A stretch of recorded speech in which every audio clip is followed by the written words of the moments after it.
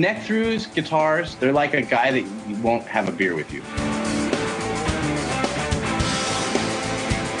I want to hear what's pushing the notes.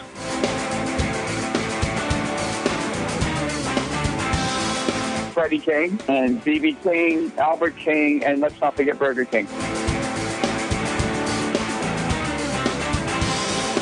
I don't want to blow my knuckle out.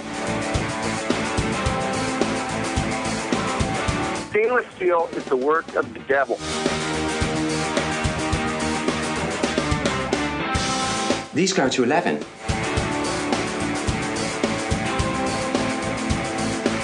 From the East Amplification Tone Labs in Baltimore, Maryland, it's the Amps and Axes Show with your hosts, Jeff the Godfather of Low Wattage Amps Bober and Mick Marcelino.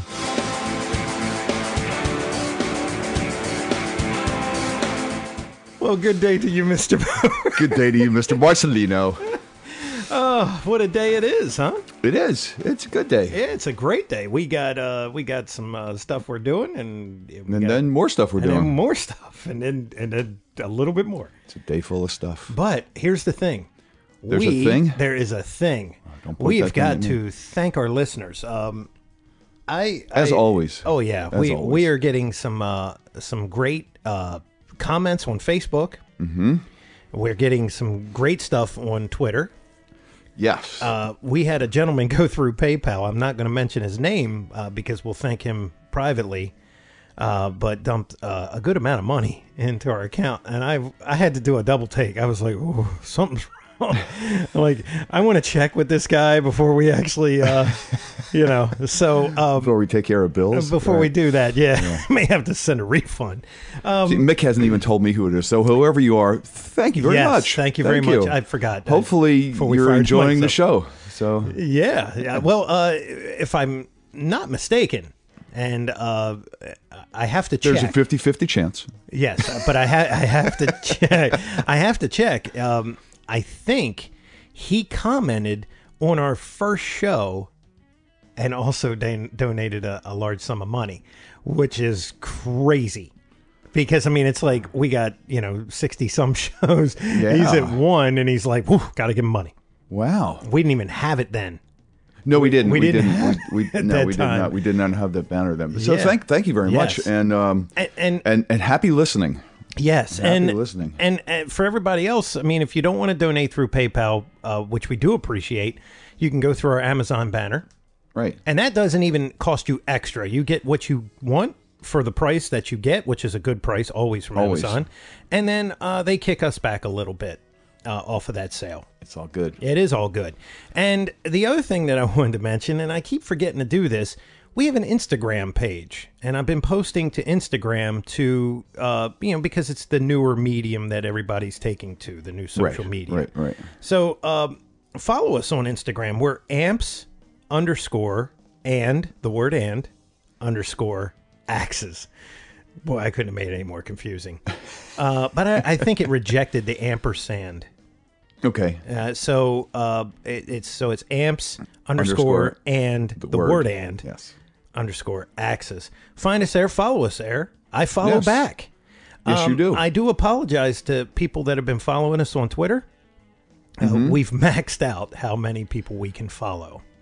Oh, right. And I had to cut the number back. Right. So 2,000 is the number that you can follow. Who knew? I didn't know. Right. So we hit it, and I had to unfollow some people that I went through and I tried to find. No offense. I just tried to find people that didn't maybe look like they were doing much. Okay. Right? So I unfollowed those. Totally understood. And if I'm not following you, I apologize, but we want to keep that open for when we have guests. And they follow us. We want to be able to, follow them back. Yes, if we don't follow whether they're players or manufacturers or whatever, it's like Kristen. Yes. Yeah, Capellino. Yes. She now follows us. We follow her. Nice. Yeah. So, but we did do mention that she had a very good time and felt very welcomed. On the show, yeah. So. It was very relaxed. I mean, when you listen to that interview, it's very. What a great girl. Yeah. I mean, just a great kid. Totally. Yes, and so parents did well. Yes, and God, can she shred? There's that too. But I wanted to mention something to you. I've talked about Eddie Trunk's podcast. Yes, it's a great podcast. It's a little bit different than this. I mean, Eddie is a true fan. He's not a musician. And he doesn't know about this side. Like, we go deep, and we see it in our reviews. By the way, thank you for the 5-star reviews out on iTunes. We're getting those too. Yeah. Anyway, it's enough of that. But but Eddie, he has musicians on, mostly metal guys from the 80s, 90s, and even now. Right. And he covers the stories. He goes a little bit where we kind of go back, we find out their past, and we bring them up, and then we get to where we are now, and then we get into the equipment piece. That's kind of like our format that we've been doing, pretty much for a while. And if they run long, then we do 2 parts or whatever. Sure. Well, Eddie had on Jakey Lee the other day. Cool. And I recommend that everybody go and listen to that episode, because he gets into the dirt about Ozzy and Sharon Osbourne. Oh, really? Well, if you look, he has no writing credits on Bark at the Moon. Huh. And what they did was they kind of hooked him. Now, some would say, well, if he was hooked, why'd he stay around for the second album, right? It's Ozzy. It's Ozzy, and it's also a paycheck, and right. that and you're doing what you want to do. I mean, exactly. So what happened was, on the first album, and if you listen to the episode, he'll tell it, a lot longer, the more detail. But basically, they sent him out to the studio. He was trying to get the deal worked out, and they just kept stalling on the deal. He went out, finished all of his guitar parts, and then Sharon came up to him and said, "You're not getting any writing credits. You're getting paid this." No extra. Right. And that's it. There's no mailbox money for you. And he was like, what do I do? He said they told him flat out if he walked away, they would have another guitar player come in and re-record all of his guitar parts. So, hey, look, you got to record with Ozzy. You got to go out on tour.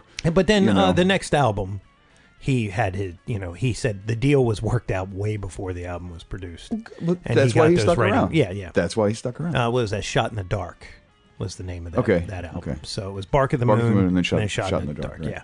So but it was an interesting, interview. And Jake is one of these guys, you associate him with the Ozzy thing, and you associate him almost as a shredder. He actually, back in the day when he, Spectraflex, did an ad, a full-page ad in like Guitar World. You remember that ad? I do. And what was sitting in the background? Buddha. That's right. It was a Twin Master. Yeah, he was a Buddha guy way back then. Yeah. And that was a pretty nice little tip of the hat there to you. Oh yeah. I mean, you would associate him with stacks of whatever, and right. to see that little Twin Master was cool, man. Yeah. That was a nice tip of the hat from him to us, and we didn't. I don't think we knew that was going to happen until we saw the ad, because he was a Buddha guy. We knew him through, of course, dealing with him. But I don't know that we knew that was going to happen until we saw the ad. And that was so cool to flip open like a whatever, it was a guitar player or something. And see the whole floor full of pedals and stuff. And him with that cable around his neck. Right. and a Buddha amp in the background. It's Twin Master. So it's cool. It's an interesting. So thank you, Jakey. Well, we should have him on. We should have him on. Yeah. He's a great guy. And the story that is just amazing is he just was like, no, I'm done. And that's what he did. He just disappeared. And it wasn't until some guys that that he knows got him to come back in, and now they're doing this. It's something Dragon, and I apologize, I forget the name of it. Red Star Dragon, I want to say. I don't know. I'd have to look it up. Yeah. Okay. Anyway, we'll make good on that. Right. But so anyway, he said that this is probably the last metal album that he'll do. He said he wants to do something where he can just go from, a jazzy type tune to EDM to like a hard rocking song. It's really funny because before you said that, I'm thinking, is he going to do the Skolnick thing and go, like a jazz trio? No. He said he wants to cover whatever he feels like covering at that moment. He wants to write it, and that'll be a song to the album. Why not? And I mean, it's. it's music. You should be free to do what you want. And he's paid his dues. I mean, the guy, sure, that guy had a rough going. Like I said, there was the fans were not that warm to him when he was in Ozzy. Mm-hmm. He got a little bit of a backhand, and he's not a bad player. He's a really good player. I mean, you can't be a bad player and play in a band with Ozzy and record with Ozzy. No, that camp will not just take anyone. Right. I mean, you have to be of a certain caliber. Yeah. They're all different. They all have different styles. Yes. But they're all of a certain caliber. Yeah. I mean, come on, and I really, it's so funny, man. I mean, I hear people dissing people like Jake and all that, because he's not this person or whatever, He's there. Where are you? Yeah. I'm not there. You're not there. I have no right to diss the dude. I don't think you do either. No. It's like, really. I think, and I just, that really, really upsets me sometimes, because this person has dedicated themselves to doing what they want to do and being the player they want to be. And they find themselves in that position, by no mistake, I mean, they've worked their way into that position. The only people that have any right to criticize someone like that is someone, and I don't even know why they would do that, but someone that was offered that position and turned it down for some reason. That means you're in that camp, you're equally as good, and maybe you can talk on the same level. Other than that, I think people should just shut up and listen. Yeah. And I mean, and you listen to especially, either album. I don't care which one. He's doing some crazy stuff. There's YouTube videos now of him, like at a club, and maybe it was like a meet and greet type thing where he kind of like did a little bit of a seminar. Mm-hmm. And he goes, "This is how I've seen everybody play Bark at the Moon," right? And he does the riff. He goes, "That isn't how I play it at all." He goes, "I play it like this." I remember seeing this. And he actually, it's the craziest stretch that your hand could do. Nobody could invent that. I mean, he it was very bizarre. He decided that voicing sounded best. Oh, yeah. Right. And that's how everybody invents the things that they play. But it's so funny how he was showing the differences, and he goes, "I guess it's okay." He goes, "But if you want to do it the way it's done," he goes, here's the real way. Right. And when I saw it, I was like, yeah, the other way looks so much easier. Exactly. But that's why everybody went It's all about voicing, and it's all about, that guy sounds so unique playing that. Yeah. And that's why. Think about that time, too. That was a time when you had to dig in the bag of stuff and pull it out and just keep everybody wondering.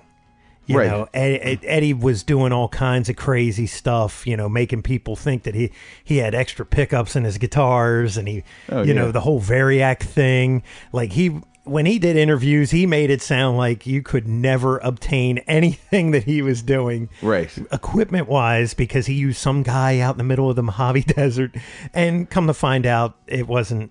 The story was made up, most of it. Yeah. He had heard about it, but he had never really gone through with it. Yeah, like Jose Arredondo, super modified his amps and everything. Yeah, and no, they're pretty damn stock. Yeah.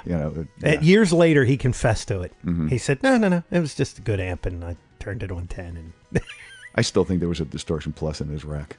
You never know. I mean, I've been told that. I've never been able to verify it, but I've been told that. Nah. So, but you know what? Whatever it takes. Yeah. I mean, if you're good enough to come up with something unique that other people are trying to figure out how you, like Carlos Alomar. Sure. Same thing. It's people are trying to figure out how he did what he did.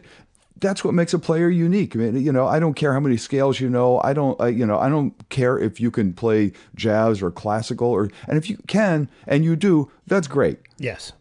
But, these people found something that set them apart from the norm. Mm-hmm. And that's why they are where they are. Yeah. That originality is something that will put you over the top. Right. I have no comment other than to sit back and listen. Exactly.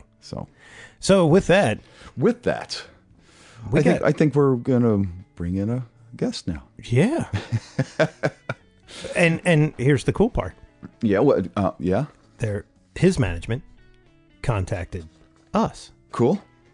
Which kind of looped me for a little bit. I was like, whoa. Yeah, and every now and then we get this. So when it does, I kind of get a little... You know, sometimes we reach out and sometimes... I get a little tingle when that happens because it's like, hey, look at that. So people are listening and they're talking. Right. And that's good. That's it. Yes. You know, this is one time where you like being talked about. Yes. So without further ado, we will bring in our guest and we will talk about a plethora of things. And we'll be right back with the rhythm guitarist, keyboardist, harmonica player, and vocalist. And other things. And other things. Producer, engineer, we'll talk about a couple of things, but we'll be right back with all of these elements from the band Great White. There you go. We'll be back with Mr. Michael Lardie. This is Kristen Capolino, and you're listening to Amps and Axes. And we're back, and without further ado, we bring you Mr. Michael Lardie. Michael, how are you? I'm doing great this afternoon. How you guys doing? Very well, very well. Man. Thanks for taking the time with us. Never a problem. Awesome.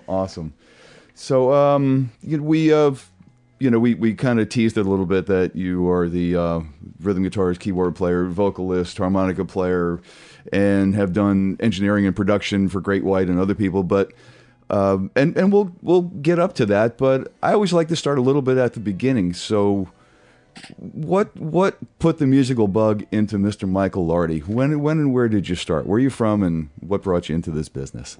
Well, I grew up in Northern California. I think one of the biggest things that I remember growing up was seeing the Beatles and Ed Sullivan. It was crazy. You know, my parents were already grooming me to be a doctor because I could actually read when I was 4 years old. So they already had medical books for me and everything. And then I saw John Lennon on Ed Sullivan, and I was done. I was over. I was cooked.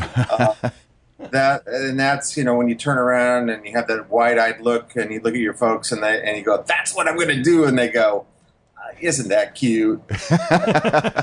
So I never varied from that. Never had a regular job. Through ups and downs. I've made a living at it for 40 years now. 10 years prior to being in Great White, I started working in clubs when I was 15. So, wow. I guess I was kind of destined to go that way. But yeah, it was definitely the Beatles that flipped my head sideways. Now, you mentioned working in clubs. Were you a guitarist at that point, or multi-instrument, playing keyboards, or? I was primarily playing guitar, but starting to add keyboards to it at that point. By the time I was 16, I was playing about 2/3, 1/3. Oh, okay. Yeah. And this is still in California? Yeah, I grew up in Northern California in Sacramento, and it was great place to grow up. Certainly not the mecca for the music industry. So I realized that at 19, I had to hightail it down to Southern California and get plugged into what was going on down there. Nice. Wow. Where did you wind up, and what was your first experience down there like? Well, having come up and already gone to engineering school as well, because I always wanted to learn how to be an engineer to help translate what I wanted to get down, or at least be able to better communicate with what was going on with studio scenario. So I went down and ended up at Redondo Beach because that was the one neighborhood that seemed somewhat sane to me. I checked out Hollywood and the Valley and just went, nah, this is not working for me. So turns out I'm quite the beach guy, and nice. Ended up living there for 25 years. It was I started working in a studio and got a gig as an engineer first, and then they found out that I played guitar and keyboard. So I started to do session work as a player in addition to working as an engineer. So to me, it was always kind of a hand-in-hand thing, and came up about the same rate, working with other people in the studio as an engineer or a musician, and just kind of like elevating that whole thing, not unlike the way I met Great White. Nice. Wow. Where did you do your audio engineering schooling? It was up here in Sacramento. It was the Recording Institute of America. It wasn't, nobody had heard of Full Sail or anything like that at that point. It was basically teaching the same principles that they taught in the 60s and 70s. And it was great for me because I got to learn so much about what was going on with, really how to place a microphone, how to use equalization, do things that so many of the young engineers coming up haven't an effing clue about how to do. So, and at the same time, I also went to electronics school, so I filled in all the gaps. I knew how the circuit worked, in addition to being able to figure out, what microphone to use on that piano or that snare drum. And so it was kind of like everything was kind of coming up at the same time, kind of hand in hand. And I really feel I got a great education. That's really cool. An all-encompassing, education to go out there with. I mean, hey, look, if all else fails, you can tech. It's so funny. We'll get into this when we talk about a regular day for this, but there is still some teching going on. So when you finally got to the studio and you started working there, was it still 2-track at that point? Were you still running tape?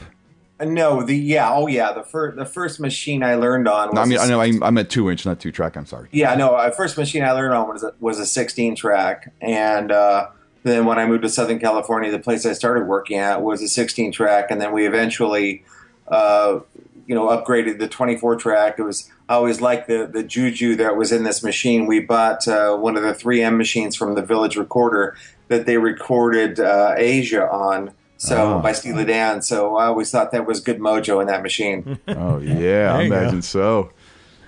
That's very, very cool. What studio was that?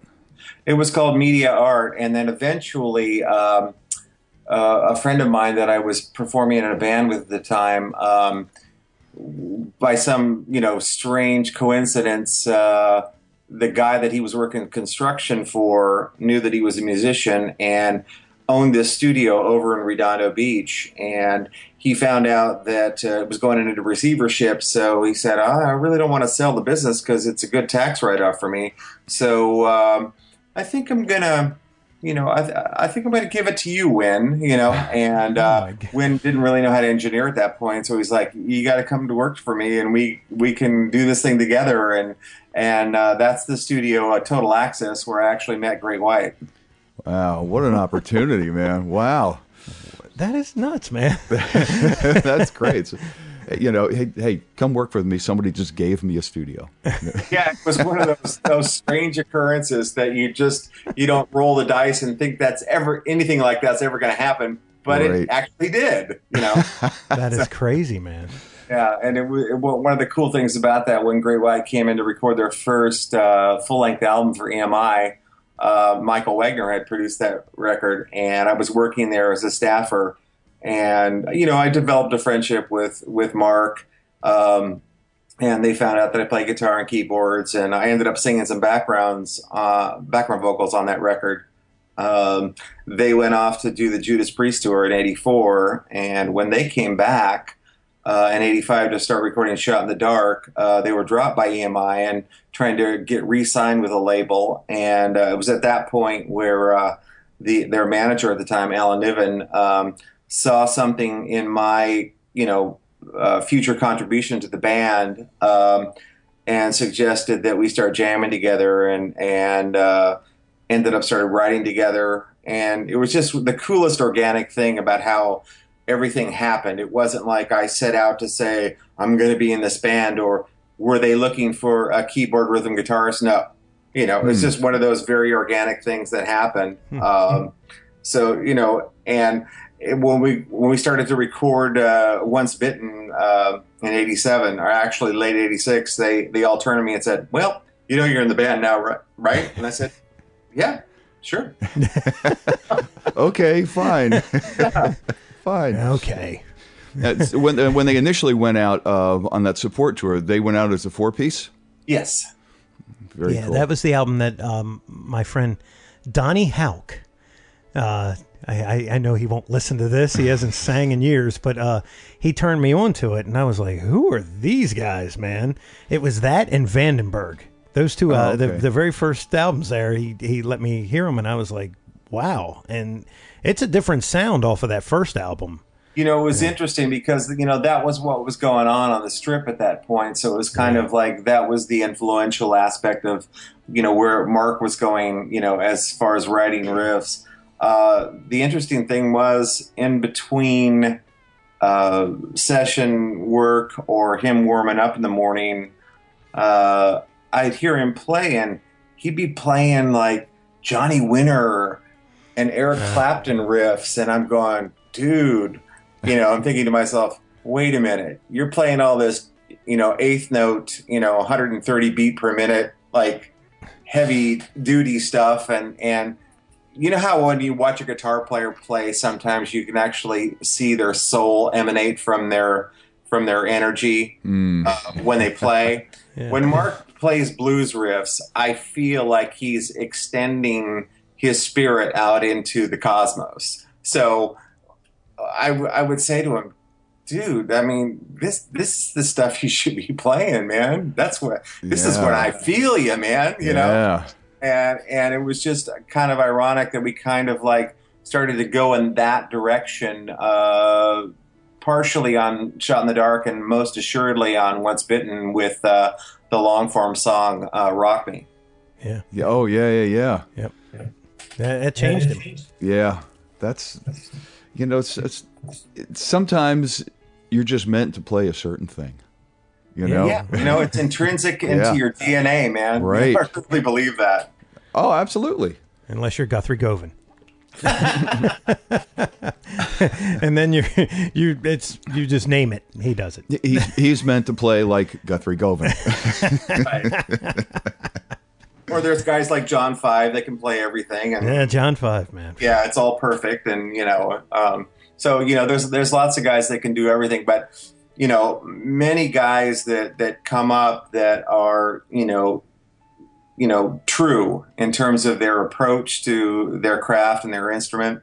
Yeah. That's one thing I will always, you know, say about Mark, certainly one of the more underrated guitar players, because when the guy bends a note and he's doing it, I'm feeling him. I mean, one of the coolest things about recording with Mark is sometimes he likes to wear the headphones so he can really hear the sound of the pick as he's playing and stuff. So, you know, I'm monitoring lowly as we're going along, and sometimes I'm monitoring low enough where I can actually hear Mark singing the riffs in a slight, you know, advance to the note he's actually going to play. So he's going when he's playing. It's awesome, you know, to like hear him just emote what is coming from his brain, through his heart, down his hand to the fretboard. It's just one of those things you just go, man, this guy's got it. That's too cool. Yeah, well, I mean, it's obviously spontaneous, but he's thinking of it right before it happens. Yep. You know, that's so cool. Here, I'll give you a handful of guys that do that. Robert Cray, right? Okay. Richie Kotzen. Oh yeah. George Benson. George Benson is insane. Yeah. The way he does it. And Hendrix used to do it all the time. They just sing it as they're playing it. Yeah. Yeah. And it's like, how you doing that? Well, I mean, that's an ultimate familiarity with the fretboard. You think? And your throat, you know. Well, you know, and that's a thing too. You know, you talk about. I mean, you know, I bow down to guys like Vi and Eddie Van Halen and all those guys that can burn and rip up and down a neck. But at the same time, I think it's a little harder for me personally to sing in my head the solos that they both do. Guys like Mark, guys like Hendrix, guys like Mick Jones, Ted Nugent. I mean, these are all guys that their solos are so memorable. Oh, yeah. That it's melodically plotted out to a point of like, they're making another part of a song that's just important as the melody when the singer is singing. Absolutely. And most of the best, most recognizable solos, and I'm not sure who said this first, but I'm sure a lot of players say this, it's the most memorable solos are ones that anybody can sing. Mm-hmm. Oh yeah, and that's when it just translates more to the masses, and that's sometimes not very easy to do. No, because sometimes if you have the aptitude as a player to, burn and play crazy combinations of notes, sometimes to break it down to that elemental level, like, am I playing? You have to asking yourself the question, what I'm playing, is that moving somebody when they hear me play this? Yeah, I like to take like a jam band, like the Allman Brothers, Dickie and Greg Allman. Those riffs that you hear, like in Jessica, and even Ramblin' Man, or any of those, really, they're there. Right, and you hear them and you can sing them. Yeah. And it's such a, the Allman Brothers, that's nothing but blues and soul and, and just incredible musicians. A lot of pure genius. Yeah, we were just talking about Dickie Betts the other day. When he plays, the thing we were always impressed about Dickie is that he plays continuously.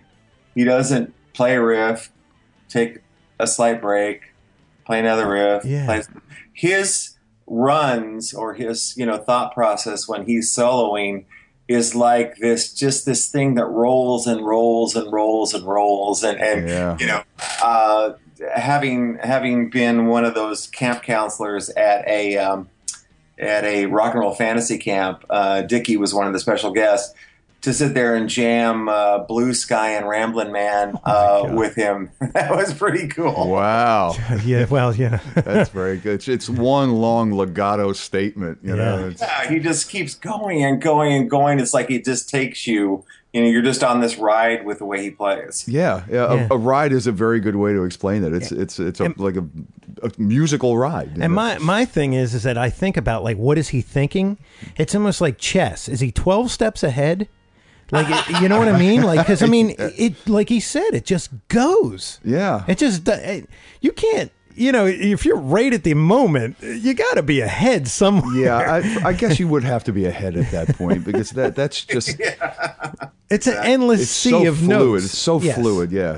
It has to. One would think it would have to be thought out before it hits the fretboard, and not too far ahead, but just far enough ahead, that you can see not the next note, but the next phrase. Yeah. And how to transition into it, and that's guitar playing genius, man. It's just guitar playing genius. Absolutely.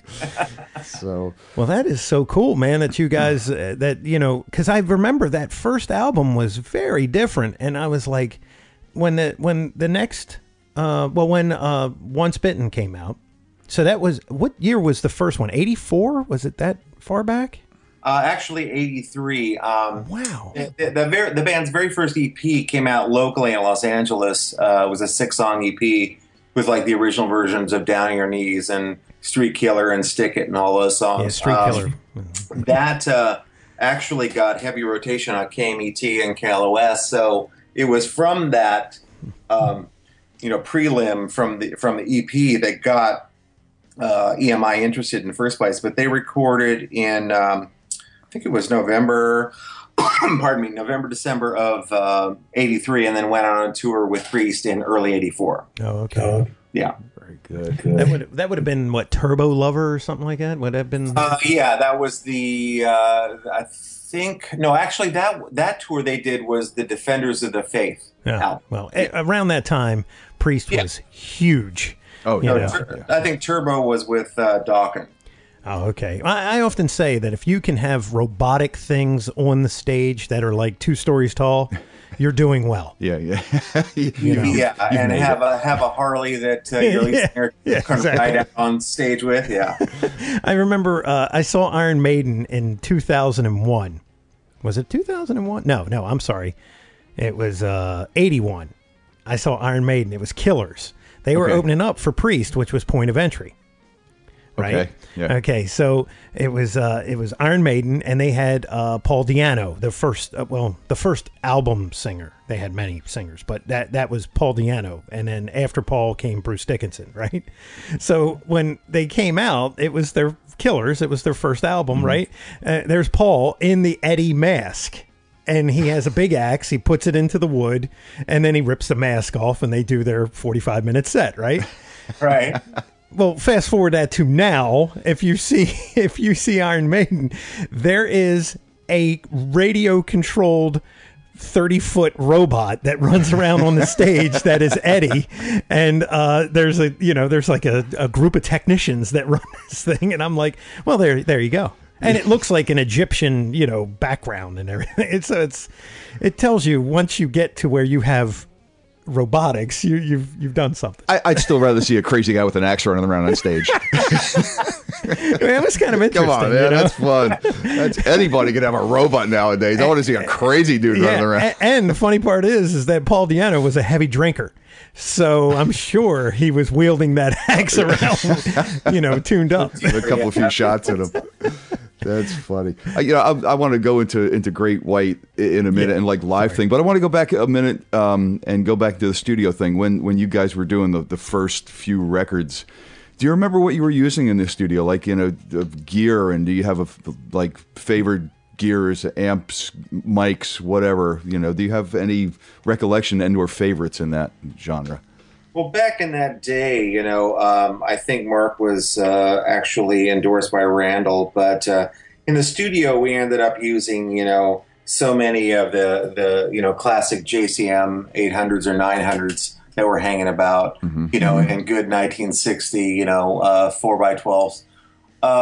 As far as my rig or Mark's rig, usually we, nobody knew about ribbons, the use of ribbons back then. So we were primarily using like SM57s and, the occasional Neumann U87 a little further off the speaker, for a little ambience. That was pretty much what we used, back in the day. As far as guitars, I have a 74 Les Paul Custom that has been quite the winner in the studio.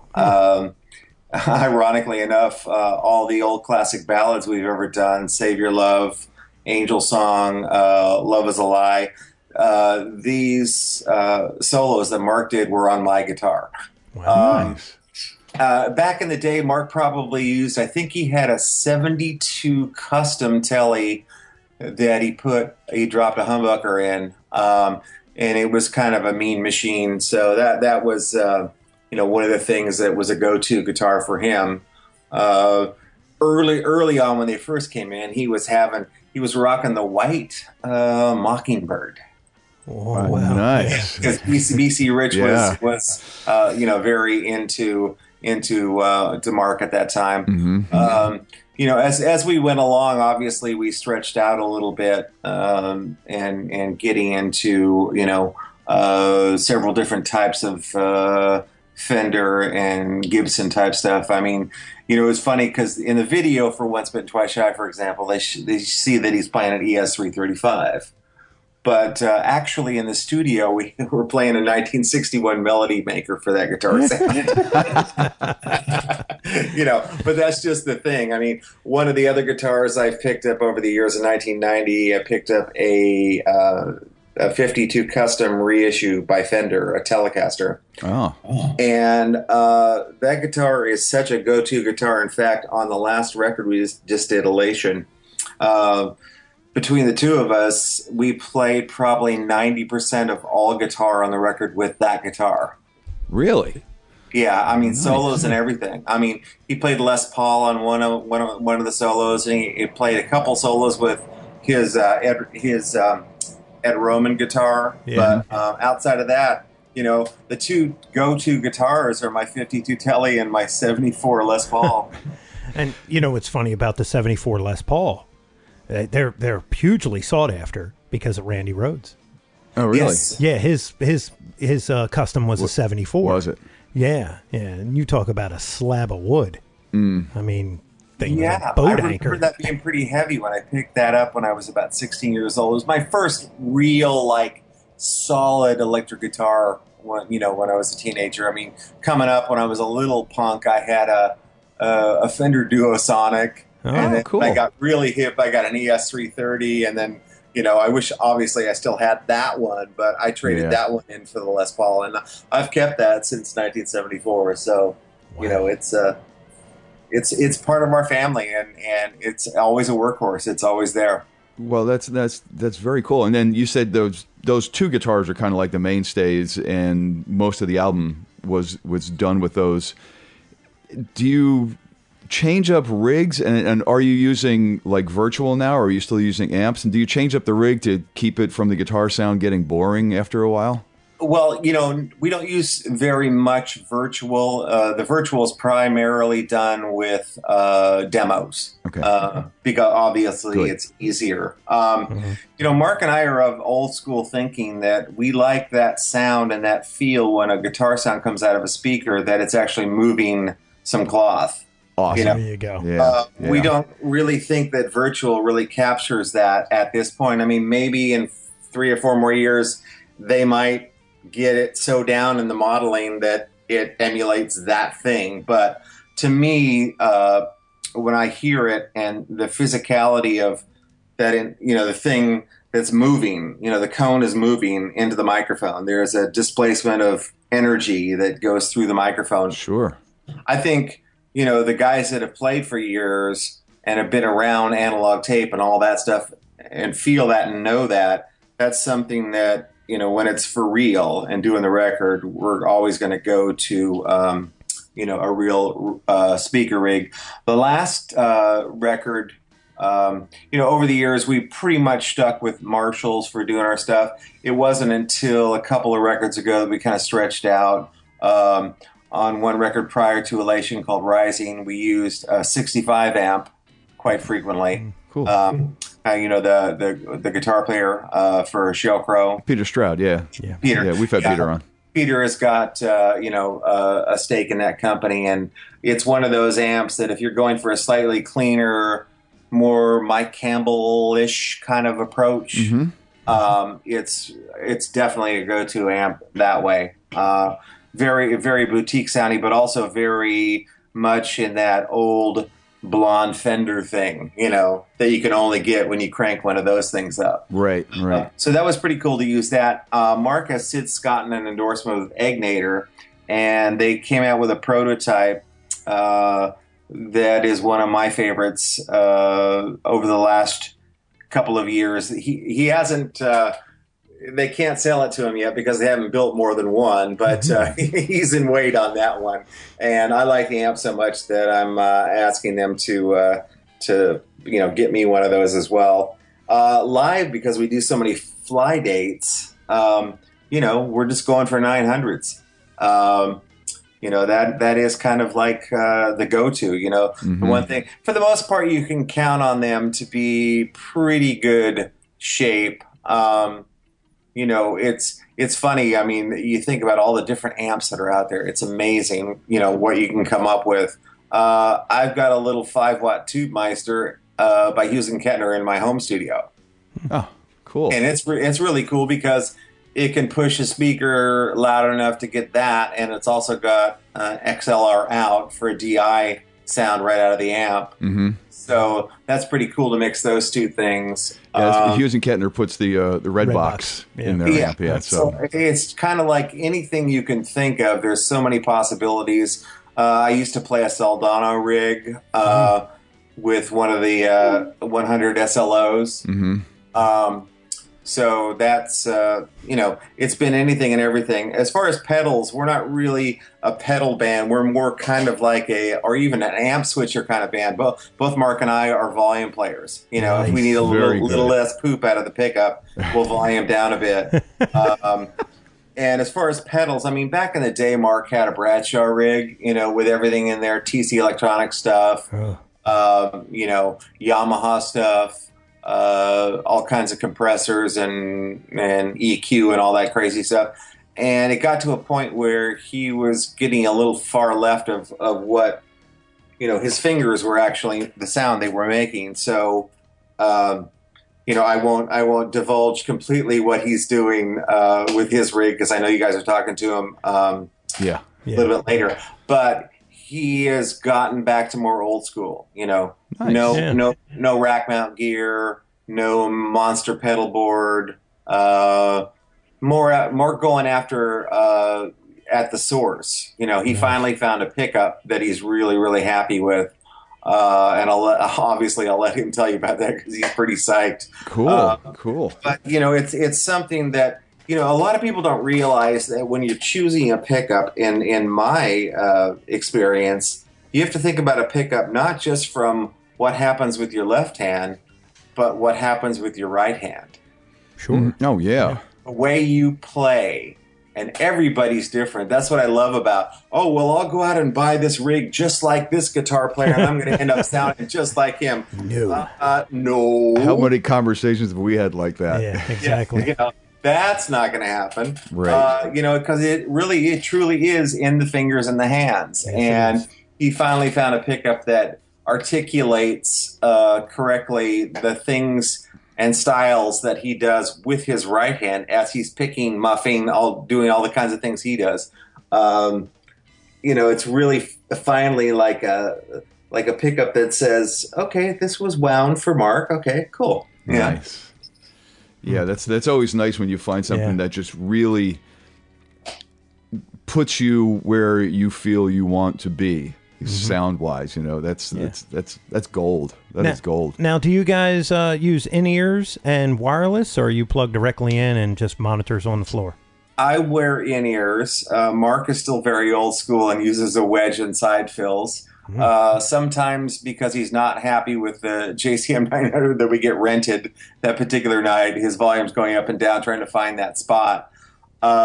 It gets to be sometimes a little bit like the killing fields going over to his side. But, never quite as bad as Ted Nugent or Jakey Lee. Yeah, there you go. So, I think I'm trying to get him eventually into like a one in-ear thing and then use the floor speakers as well for supplementation, because when you have the immediacy of having the one ear thing, you can really hear the articulation of your pick, but at the same time you can feel like the thump of what is in the monitors, and you don't have to because he can have one in ear, he can go over to the other side of the stage and not have to worry about a monitor guy following him necessarily, so he can still hear himself. I've been on in-ear since '93, and certainly one of the smarter things I ever did. I mean, I'm sure I've saved my ears from cymbal splash, and so I mean, we don't play really loud on stage to begin with. I think a lot of guys that we roll into their town, and we're using their local guy and their local monitor guy. They are, for the most part, pretty shocked that our stage volume is as low as it is, because we mix around the drums acoustically. Okay. So if you're standing in the center of the stage, you can hear both guitars, you can hear the bass, you can hear the kick and snare and hat. So once you've got that balance going, then it's so easy for the front of house guy to nail it, because he could put everything that's meant to be in there. I mean, everything that you're putting out is supposed to be in the PA, just amplified. Right. So it's not that mix where the front of house is basically drums and vocals. Everything that comes off our stage, we're getting in the front of house because we're actually balanced from the get-go on the stage. That's cool. 50 watters or 100 watters? Got to be 50s, right? No, they're hundreds. Really? Jesus. Wow. Yeah. Believe me, that's really what people have a lot of, and that's a consideration you have to make up for when you're out there. You roll into a casino, like say, play the Hard Rock in Biloxi. The backline company that's provided there, you send them out your rider, amps, drums, keyboard, bass rig, everything that you would possibly need to put on a show. And then I get on the phone with these guys and make sure they've got what we need. Every once in a while they'll say, well, can you use the GK for the bass? Yeah, sure. It's okay. So it's kind of, it's the consistency that we can achieve in an inconsistent scenario is basically, why we go for the 900s all the time, because we know that everybody has them. And for the most part, they're maintained pretty well. So we don't get too many dogs. Right. That's good. As far as 900s go. You were talking about wanting to get into what a typical day is. We don't carry any crew with the band. Oh, wow. So you're gonna flip when you hear this. Our bass player Scott kind of sets up the back line. Our drummer Audie pretty much sets up his own kit, from scratch every day. I go over, and because I have so many sound cards for like Yamaha M7s or PM5Ds or the Digi stuff, we've gotten mixes, save them on a USB jump drive. I send that in advance. They'll have an input list. They'll set it. They'll basically wire it. Then I'll go over and dial in the monitors for everybody. So at the end, by the time we go and play, the monitor guy basically he's got a babysit gig. Wow. Just to make sure it's working. Yeah, so Mark takes care of our guest list. Audie takes care of the merchandise. I do all the tour managing. So we are completely a self-contained entity. Wow. But at the end of the day, I'll tell you guys, walking home with a little more cake in the pocket does not suck. Oh yeah. Oh yeah. Sure. Do you take the 74 out? Oh gosh, no. What are you taking out now? What I'm taking out right now is I just picked up last, I think it was like September. I bought one of those Les Paul signatures that have the 15 dB boost in them. Okay. With the, if you go up to the rhythm pickup and you pull the knob, it makes it split coil. So it makes it as close to a Strat for a clean tone as I can possibly get, like on a song like House of Broken Love. It's that real crystalline kind of telly Strat kind of sound. So it'll go there, and the other one's got a very nice, sounds a lot like a 59 in the bridge position, and you can go there to get the scream if you need it. And it's worked great for me. The guitar plays great. It's not particularly expensive, but it looks great, plays great, and sonically everybody in the band's happy with it. And cool. It's only a guitar that's like $1,800 that I don't worry about having to take out. I never take out my Telly or my Les Paul. I even have a 65 Strat that never leaves the house. Yeah. I have a 65 Strat replica of that I occasionally switch out with the Les Paul depending on the type of set we're doing. If we're changing a set drastically and it needs, something a little bit less heavy, then I'll go for either a Strat, and I have several Tellys as well in different configurations that have seen the light of day. Wow. Cool. Well, it sounds like a pretty great gig at this point. No, it doesn't sound like there's a whole lot of pressure, and there's not a whole lot of overhead, and no, it really sounds like a very cool gig. Yeah. I wouldn't mind having that one. We just keep doing it, and we're writing material for a new record right now. We're hopefully going to start recording in March and get it done when we can get it done, as opposed to being on some insane breakneck schedule. Cool. Because we're going to have dates, in between all of that all the time, just because we like to work. So we're nice. Fortunate enough that people still want to book the band, and we do between 60 and 70 shows a year. So, financially, it's as good as if we had done 150 city bus tour. Right, Nice. with full crew and everything. Yeah. It's a lot less havoc on your body, and certainly you have 2 or 3 days home every week because you only play it basically on the weekends. Right. Yeah. So you can have some assemblage of a family life. That's a positive to that. For being a rock and roll guy, that's a good pretty schedule. civilized gig, man. Yeah. It really is. Because people think the road is glamorous. It's not. Well, it's so not. It's like with the conversation we had with Joe Hoekstra, where he's doing 400 gigs a year. And one of the questions that both Jeff and I had was, how do you stay healthy? Yeah. You know, it was like we needed to know his diet because the guy must be a machine Right. for 400 gigs a year. Can't sleep very much, and you know, it's so. Yeah, no, it's ridiculous how much Joel works, but you know, he's so great that my God, yeah. You know, it's one of those things where you just go, yeah, I get it, you know. But you know, we run into each other. I mean, one of the first things he ever did when he just got a Night Ranger was work on Jack Blade's solo record.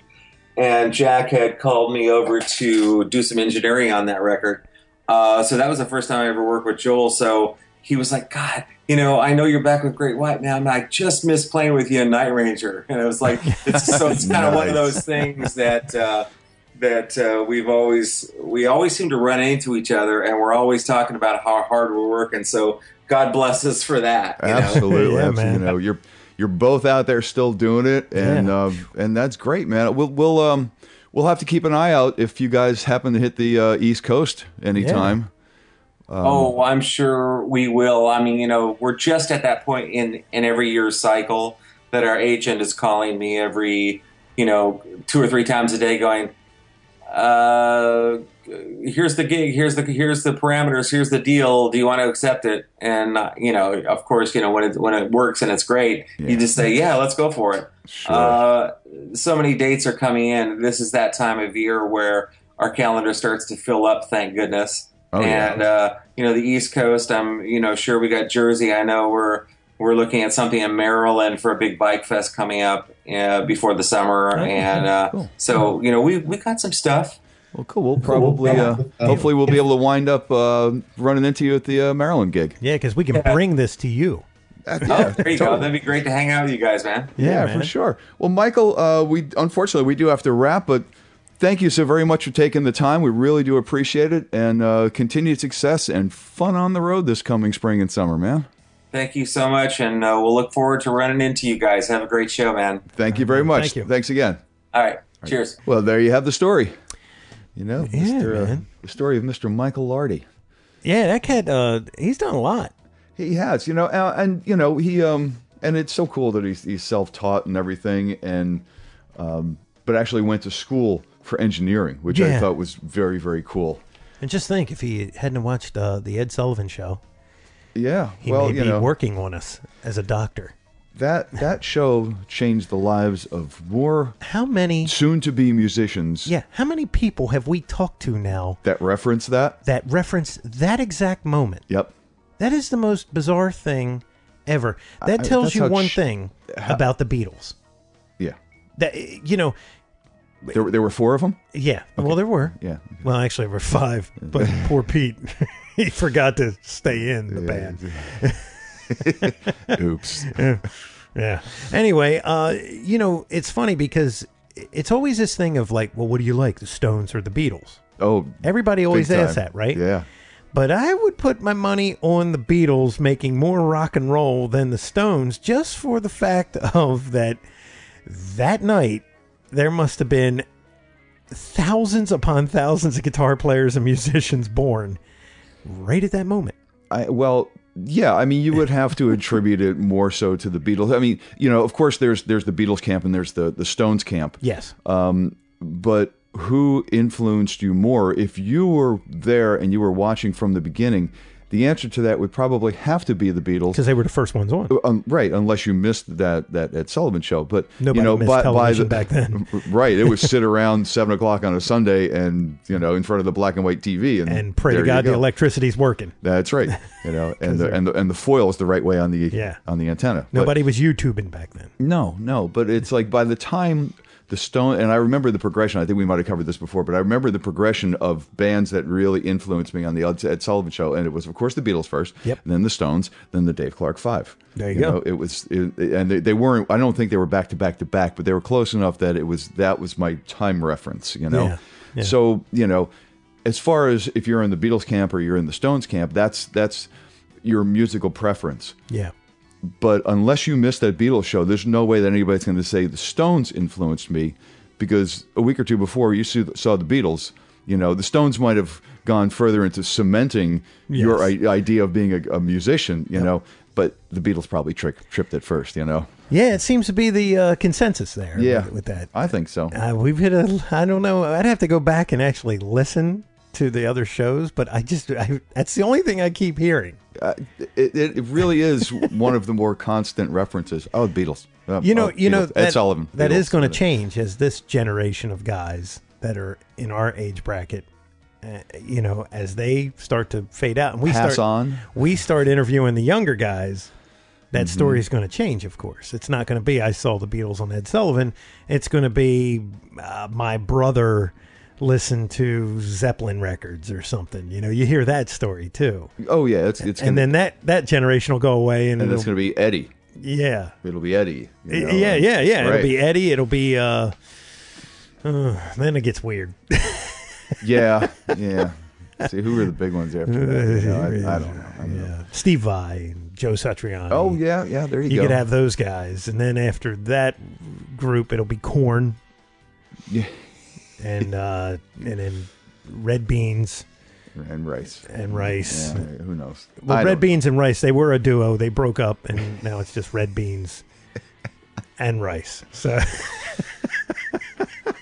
I haven't seen either one of those, so I cannot comment as to the musical quality.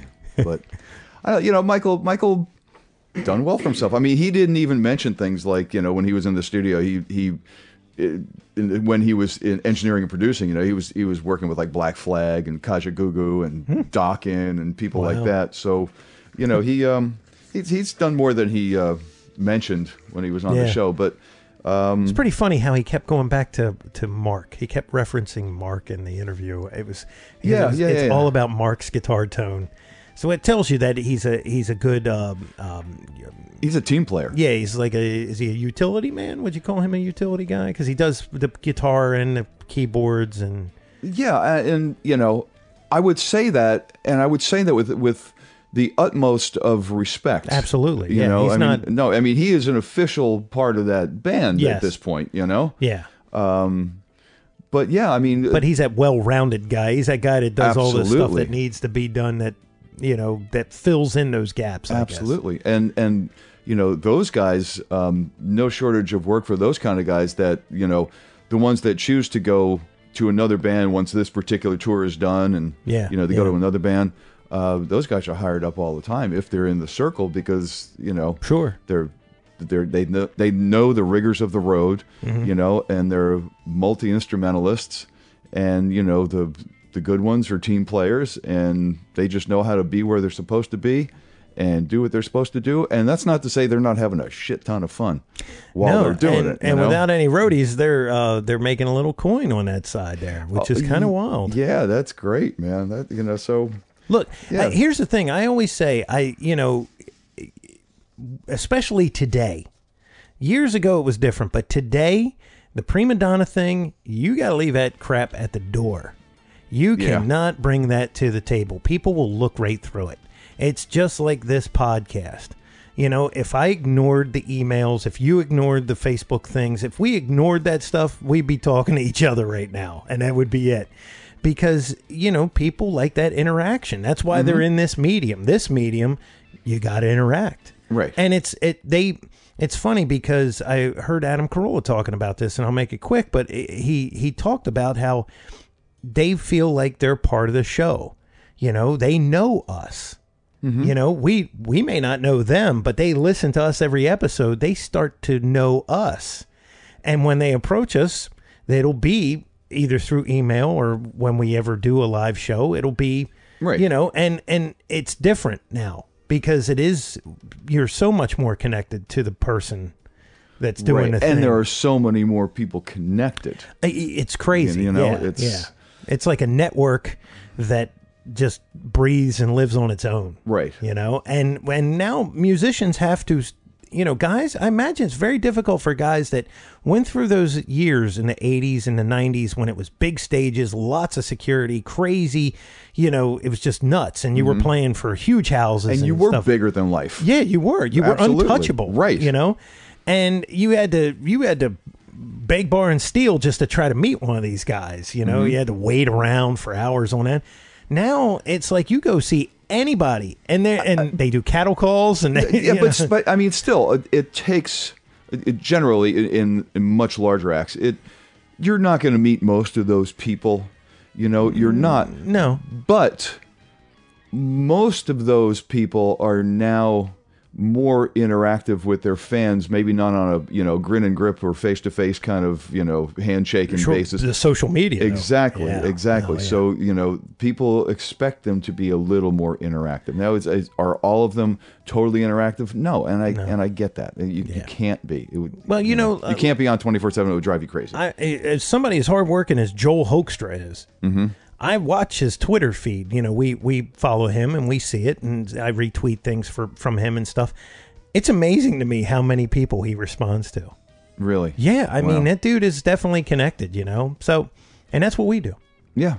We're connected. You send us something, we'll respond to it. Right. We may not be right away. You got to bear with me. I do have a day job. And we try to connect you with these other people, through the podcast. So, absolutely.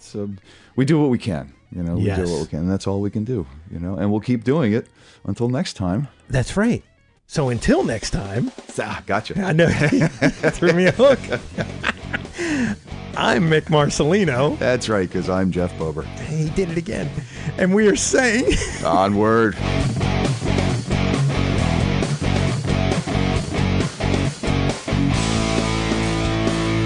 Be sure and follow the show on Twitter @AmpsandAxes.